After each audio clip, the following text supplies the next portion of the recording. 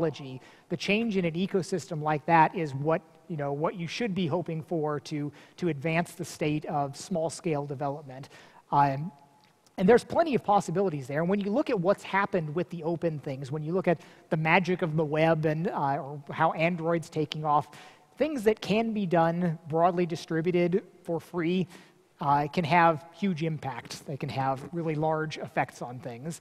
But no, technology is not going to all of a sudden let you produce a AAA game. We can hope more and more stuff gets open source. That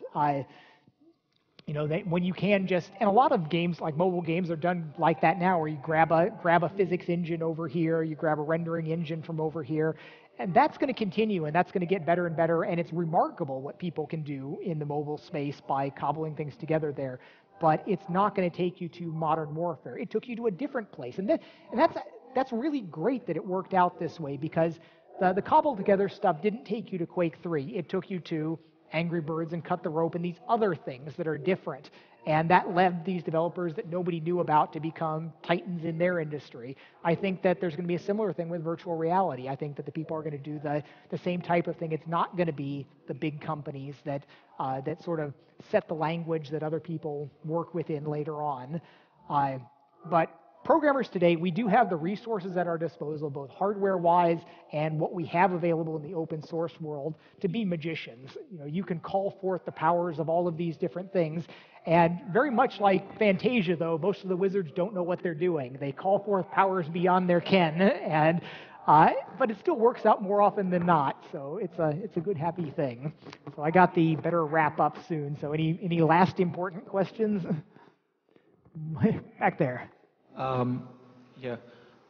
So now that Tango Works is using it Tech 5, how has it been? How has the experience been with an Asian developer? Like, you guys haven't worked with an Eastern team before. And there's another question. The modding scene, do you see a Tech 5 being thrown by id Software like to something like UDK? Like, do you foresee taking a Tech 5 to that level, or is it going to be on a per game basis? The studio decides whether it wants to do modding tools or not. So we had a lot less interaction with Tango than we had with machine games. They started off changing the technology more radically at the beginning. They had a lot of different things they wanted to integrate.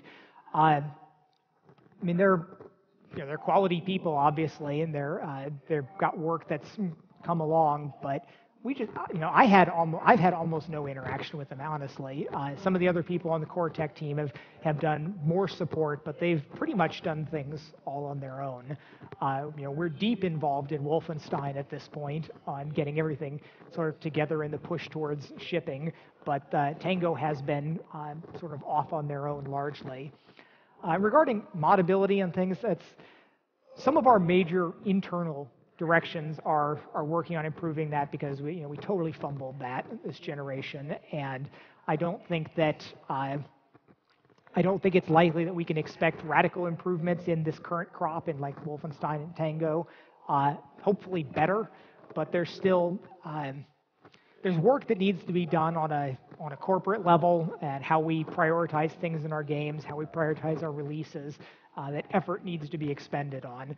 But the thing that I talked about doing user interface work for 6 months, that was my contribution towards how we're changing this going forward, but it's not a near-term thing. And there's other significant technology things that I want to change that will be better for us and also better for enabling the external creativity.